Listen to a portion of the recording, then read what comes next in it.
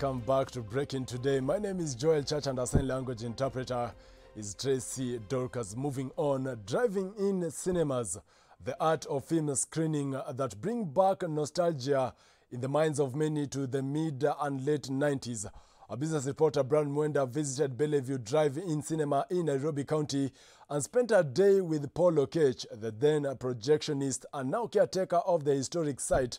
Different stakeholders too give their insights on the possibility of drive-in cinemas making a comeback. Follow the conversation. Now today I want us to explore the history of drive-in cinemas in the country. And when you talk about the history of these big screens, we cannot forget the iconic Bellevue big screen just right behind me. It looks a little bit deserted, and that's why I want us to explore the history of this place. Follow me.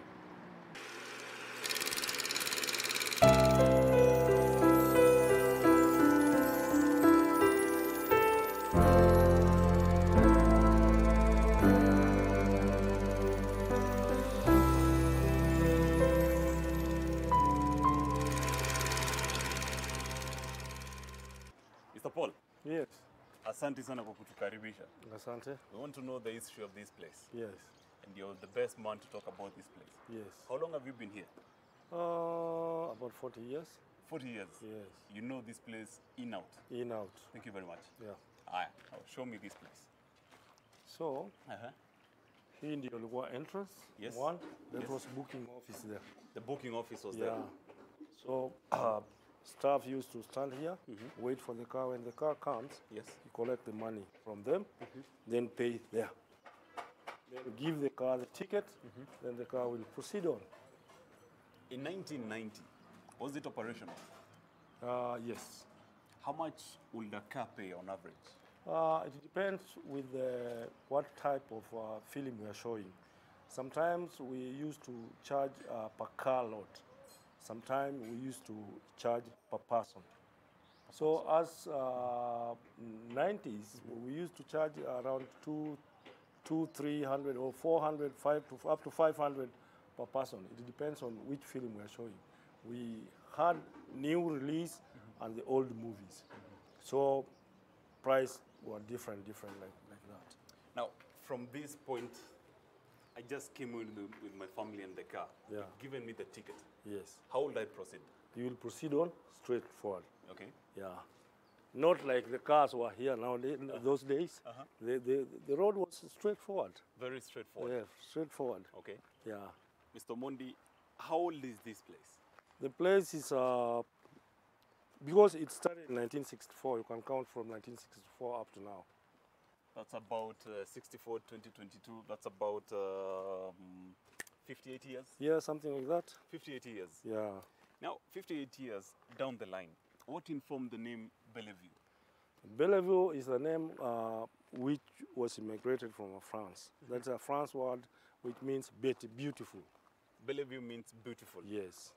The place was beautiful back It was beautiful. The place was so clean. Yes. When you stand somewhere there at night, you could see or you could hear lions roaring from the place. Lions. Lions, yeah. And we used to see tigers. This giraffe, most of the giraffe were around here. This place was bushy. Yeah, it was bushy, but our inside here was very clean. And secure. Yes, clean and secure. Wow, that's You could have seen cars parking here. So you see the screen, how big it is. You say This was a big screen. yes. Yeah. Who was the biggest target who was coming to watch these movies? Yeah. When I started working here in 1979, people were mixed up. People were coming, Africans, Asian, even Wazungus who used to come because we were showing different movies. Yeah. These different movies, these were English movies. But late from, I think from 1980s, 80s onward, late 80s. So we started showing these Asian movies. So Asian used to come.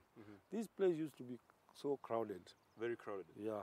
How many cars would this place hold on a normal day? First of all, on a normal day, the capacity of the cars used to be 1,000 cars. 1,000 cars? Yeah, 1,000 cars. But if we had a nice movie, it could go it could go a house full. What's the most historic movie that you showed here and it attracted a very big audience? This was a movie called Viswatma. Viswatma. Viswatma. Yeah, that was a Asian movie. Yes. And that movie was acted in Kenya here. That is why everybody wanted to see how it is. Some other people coming to see if their faces could be seen in that movie. So that was the biggest movie that we had. Mr. Paul, when you look at this place, it looks historic. Yes. At the same time, looks like there's not been so much life happening around. Yeah. What did the fall of this place start? You know, people things keep changing every now and then. Okay. Yeah. Those days, we did not have TVs and whatever. Nowadays, you can even watch movie in your phone. So who will come? So that's why the fallout came. That's where the fallout of the movie came. Because people were watching on the TV, watching everywhere. Now, what's the way forward from here? From here, you just go and park a car somewhere where you like. You can see the ramps here. These are the ramps. These ones? Yeah. So, a car can park like this one. When you don't park here, yes, you park behind, there behind. Yes. You cannot block somebody behind you. Yes. And that one also cannot block you. How was the audio connected to the pictures that I'm seeing there? We had speakers all over. When you come, you park, you take a speaker, you put in your car. That's how a small speaker? Yeah, a small speaker, which fitted in your car window. How clear was the audio? Very clear, very clear. The sound was very clear, everything was very clear. And it came sometimes back when we were about to close. Yes. We introduced something, radio system, FM. You could switch your car radio, 106.5, something like that. Yes. Then you get the sound from your... Did you come as a random audience? Or you're just the technical bit of it? Me, I take just a technical bit of it. Yes. Because I was a projectionist. You're a projectionist? Project it, yeah. I used to project it straight from the projection room to the screen. What was the resolution of that video? How clear was it? Very clear, just like what you can see nowadays in your TV. It was very clear. Very clear? Yes. How big is this place? The place was big. It used to be 25 acres, but we have cut it off. The owner sold that place to Kenya now. Let me ask you this question, a bit controversial. Who is the owner? Don't worry about the owner. Maybe I'm a part of the owners. You're part of the owners? Yeah. So, wow, yeah. wow. So catch. Yes. From there to here, how many meters away? It is far away, but we had a very strong bulb. That bulb was 40,000 watts, which would light up to the screen there. 40,000 watts. Very strong and very bright. You could see the movie here, even if you are standing at Bangati Hospital. You see Bangati, you know Bangati where it is? Bangati Hospital? Yes, when you are there, you could see the movie here. Wow. Yeah. Well, I can see there's a fence around this place. Yeah. That means the land is no longer being sold anymore. No, but we don't want to sell it. But it is only for those who want to lease. If you want to lease, you're welcome. If you want to buy, forget it. Wow, Yeah. wow. What's the future plan of this place? We will plan about it, whether we want to lease it or we want to sell it, we'll know. But I'm sure you've been into 1, 2, 3 meetings where you've had suggestions. Why Yes. don't we sell? Why don't we lease it? Why don't we... No, at the moment, there's somebody we are working about with them. Yes. We'll know whether they can lease it or not. But still we are talking goes on. Don't you think this place should be preserved as an historic place? Do you think it's here there? I think even if we can lease it to somebody, we cannot lease the whole place because we need a certain place to preserve all for historical things. Those who brought the ideas, they are not existing, but there were some family of funny people. These people, Patels and Chan, and there were some European also were there. Yes. Yeah. So this was a purely white concept that was executed in a very good place here. Yes. This is a film. These are films. It is dusty. Don't worry about it. You see? That's how big it was. So this is not big. This is not the whole film. This is not the whole film. Not the whole film. You see these ones here? Yes. 1, 2, 3, 4, 5, 6, 7. Yes. That is the short film. 7. For this one, 7 goes for 2 hours and a half. But this one, big 9, this one goes 3 hours. And they look like this one. We 7 had of these. Yeah, 7 of these Is a is a small one. film. Yeah, short. 7 of them Yes. is a whole film. How long is this roll?